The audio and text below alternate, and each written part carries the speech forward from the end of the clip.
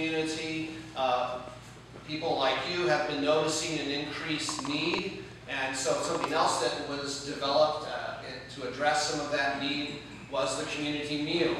It was started by the Interchurch Board and Bluffton Ministerial Association 2 times a month, the first and third Thursdays of the month at the community, the Senior Citizen Center.